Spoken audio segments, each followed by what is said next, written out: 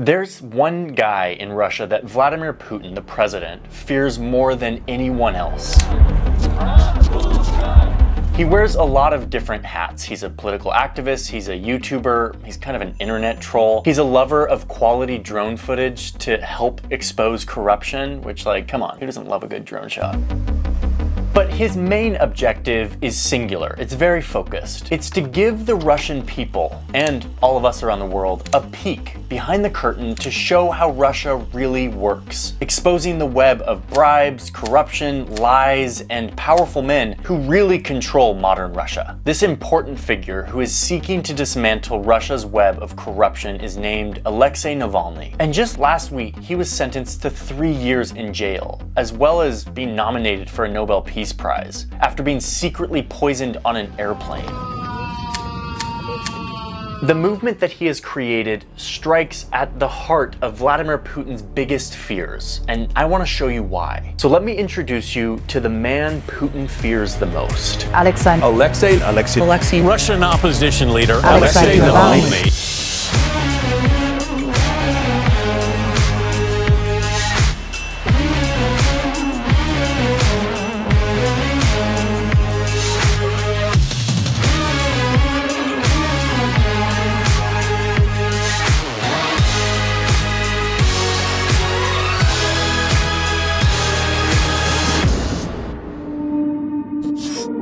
Okay, so let's rewind to summer of last year. Alexei Navalny is in a city in eastern Russia. He's in a hotel room about to head to the airport to catch a flight. When he arrives to the airport, other passengers recognize him because he's kind of a big deal in Russia, and they snap some photos with him. Then he gets on the flight. The flight takes off. It's a 4-hour flight from this city of Tomsk to Moscow, where he's going. Everything's going normal for the first 30 minutes of this flight, but then Navalny starts to feel weird.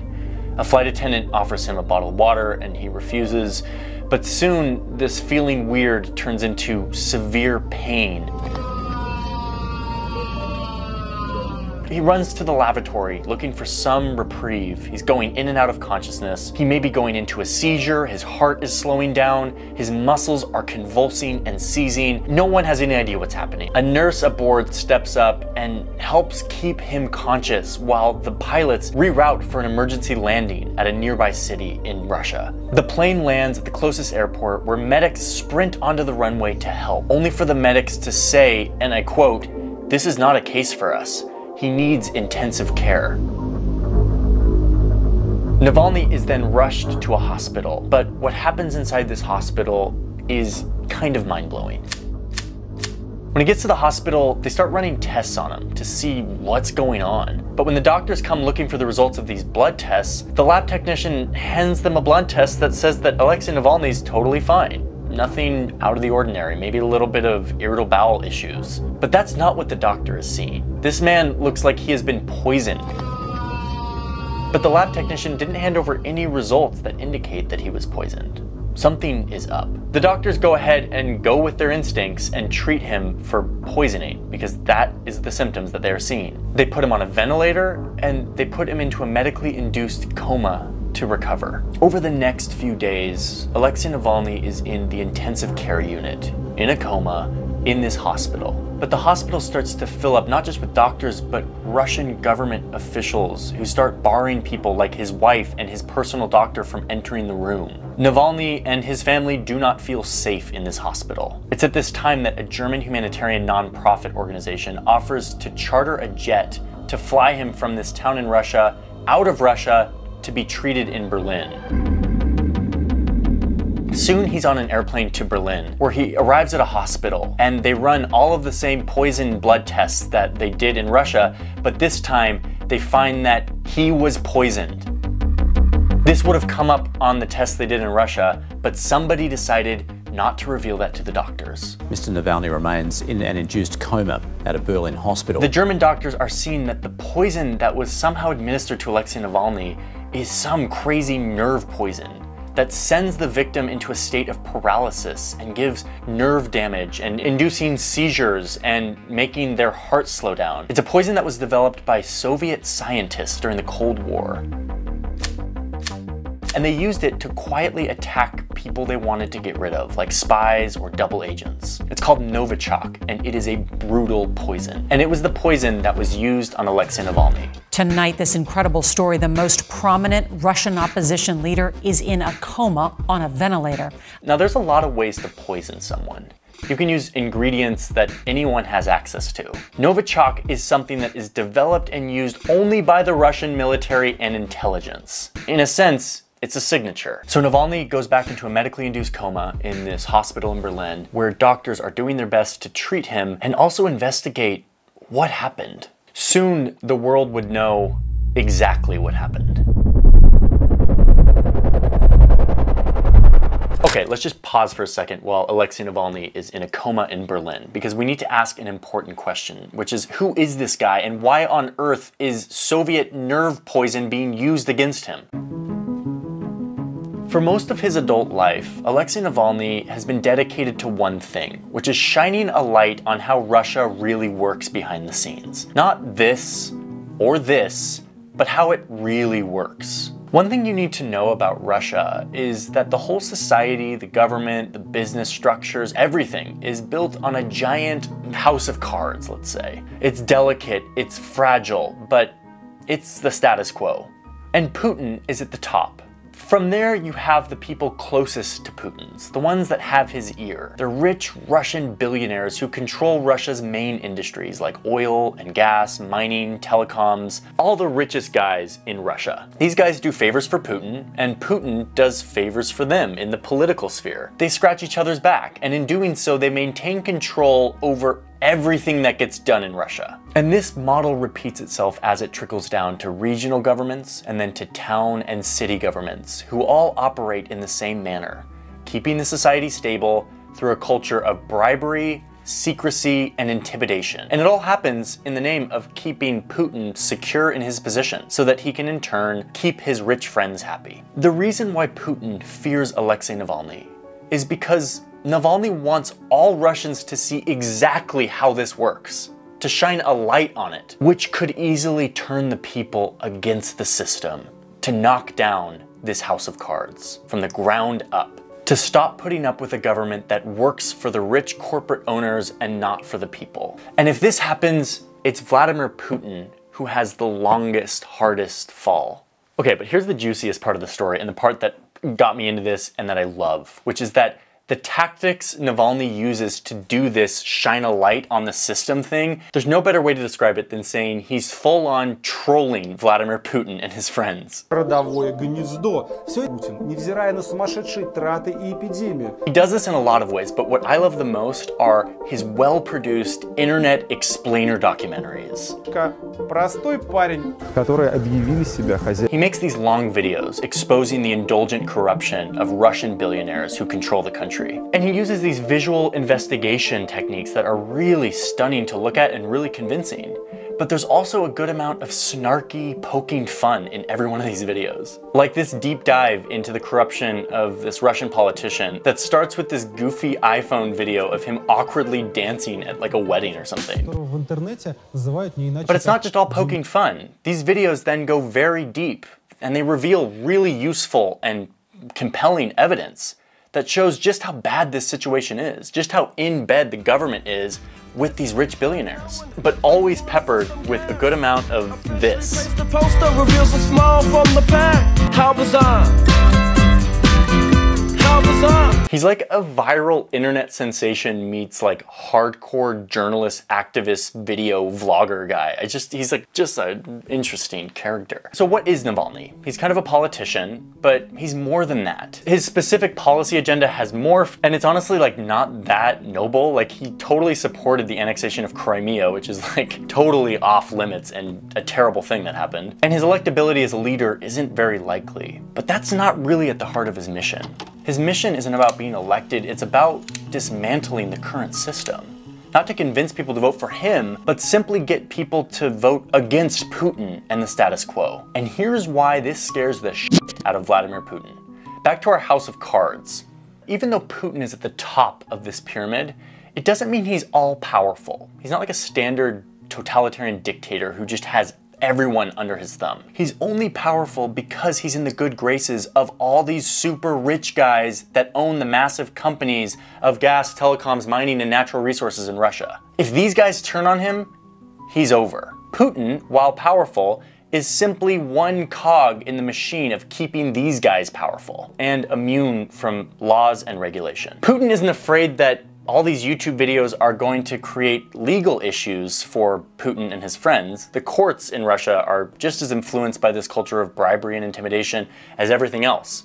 He's not afraid of that. Instead, he's afraid that the people might realize that their government is controlled by a bunch of billionaires and start demanding that Russia be more transparent. Some accountability for these rich dudes and the leaders that support them. And like I said, if that happens, these billionaires might be able to slip into the shadows and run away to some other country, but Putin will be the public face of the person who's kept this arrangement together. He will be enemy number one. His fall will be the greatest. That is why he's afraid. In a sense, he's painted himself into a corner, and he's past the point of no return. He must maintain the current system, or he will face the wrath of his people. So far, the only person who has actually garnered that wrath is Alexei Navalny. How corrupt do you think is Mr. Vladimir Putin? He's the basement of this corruption. He's personally involved in corruption, and he's encouraging our official for corruption.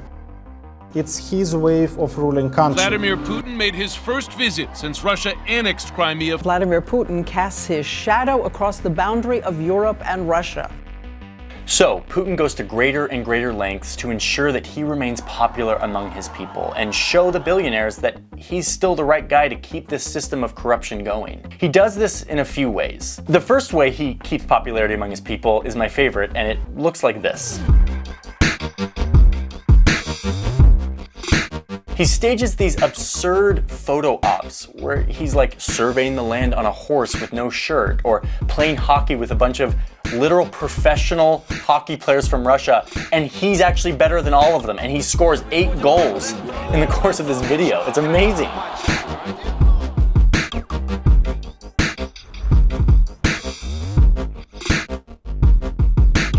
And people actually buy this. They like to see their leader like super powerful. And then secondly, he keeps his people happy by actually leading the country in ways people like. His approval rating remains quite high.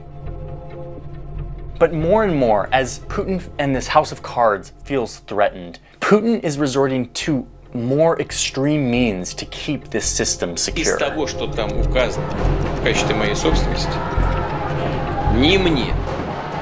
Okay, so we got the backstory on Russia and Alexei Navalny. Let's get back to Berlin, to the hospital, to the ICU where Alexei Navalny is in a coma.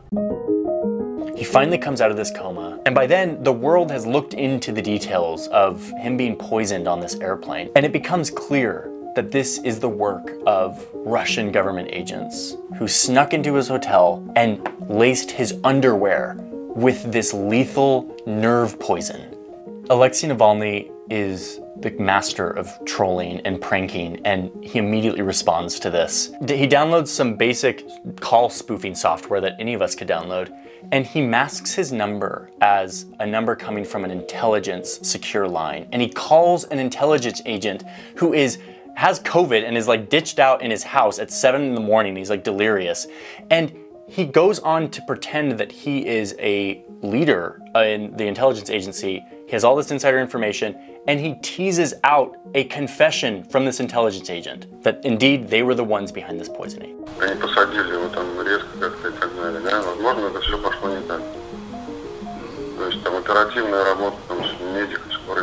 I'm not going to play a bunch of that phone call here, but I'm going to put a link in the description, and you need to go listen to it because it is insane to listen to. So what's Navalny's next move? He's in Berlin. He almost got killed. He's now having to learn to walk again because the nerve poison like really effed him up. What does he do? He decides to do exactly what he's always done. Instead of cower and stay abroad, he decides to return to Russia to face Putin head on. Upon his return, he releases a documentary that is his most epic documentary yet. He was working on it before he got poisoned. This one focuses entirely on Putin and his network of bribes, cronyism, and loads of amazing drone footage of Putin's lavish palace on the Black Sea. In true Navalny fashion, he makes it clear that he's going to release the film after he returns to Moscow because, in his words, потому что мы не хотим, чтобы главный герой этого фильма думал о том, что мы его боимся, и что я буду рассказывать о его самом страшном секрете, находясь за границей. The documentary becomes one of the most instantly viral videos ever to appear on the YouTube platform. It currently has 110 million views. My favorite part of this doc is when Navalny's team goes to the shores of the Black Sea. They blow up this inflatable boat, and then they get a drone in the air, and they fly over this giant palace on the shores of the Black Sea. And then they do what I love, which is animation on top of drone footage to help expose a crazy story. They start to pick apart every aspect of this palace. They get the original blueprints to show that there's a hockey rink in the basement, there's a full casino, and all of this for the benefit of the president of the country. But of course, it's not owned by the president, it's owned by his buddies. Some rich billionaire dude actually owns it, but who actually benefits from it? Putin. It's like a symbol of the whole Russian system in one drone shot. Freaking beautiful. No political leader should have a palace like this. Alexei Navalny, who returned to Moscow for the first time since he was poisoned last summer. Navalny lands in Moscow, and what happens? He's immediately arrested. On what charges? Well, they claimed that he was violating parole from some old fake set of charges brought against him years ago that were thrown out later. They were totally fake, and yet the Russian state continued to say that he had to report for parole. Turns out he couldn't report to parole officers because he was in a coma from being poisoned by the Russian government. And yet, he gets arrested. He'd only been back on Russian soil a few minutes when Alexei Navalny was told he was being detained. A kiss goodbye for his wife, Yulia. Russia's justice system has been a sham for a long time. This isn't new, but just how blatant this is, how clearly faked all of this is to silence a threat to the leader, that's a new low for Russia and its justice system. So Navalny is arrested and put on trial. The people take to the streets of Moscow and around the country. The police meet them with force, arresting over 1,000 protesters and now arresting journalists. Here's a clip of Navalny's lawyer speaking openly to the media in the middle of Moscow, and out of nowhere, a group of policemen come detain her. Just like in broad daylight. While the protesters clash with the police outside the courthouse, Navalny stands in a glass cage, while a largely politically motivated sham trial about parole violation takes place. His wife, Yulia, is in the courtroom, in the audience, watching this all happen. They're making eye contact. And in the end, the system does what it's supposed to do. Navalny gets 2 years and 8 months of prison time. The house of cards stays stable for at least a little longer. This movement was never about Alexei Navalny or his politics, and it likely never will be. He will never be the leader of Russia. His role in all of this is focused on one thing: showing the people how their country really works, ripping away the curtain that veils how their government uses the resources of the people and who it serves and who it doesn't. Doing so threatens the security of Vladimir Putin and his friends, which is why the system is reacting, going to greater and greater lengths to muzzle Navalny and anyone like him. The question for me is, how far will this go? How much is too much before the Russian people decide to take back their country?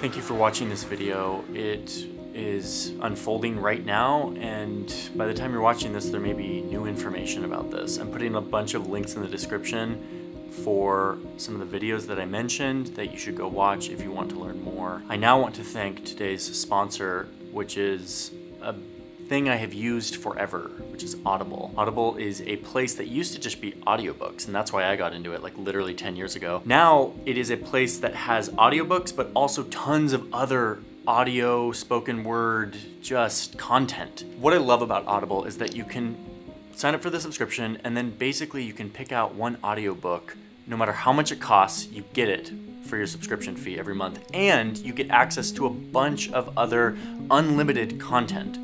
Podcasts, audiobooks, all sorts of really amazing stuff, all on the app. I really love Audible because it gets me learning so much. I will often listen to an audiobook while I'm working on a story so that I can get up to speed on the background of that story and become just more informed about the topics that I'm covering. The audiobook I'm listening to right now, well, I'm listening to a bunch actually, but the one I'm really loving is called Fluent Forever. It is the psychology of language learning. I just did a language learning class on Bright Trip, and I'm like deep in the science of language learning. It's an amazing listen. I'm learning a ton. I also have loads of Italian language audiobooks that I'm listening to. Like I'm listening to Hunger Games in Italian right now.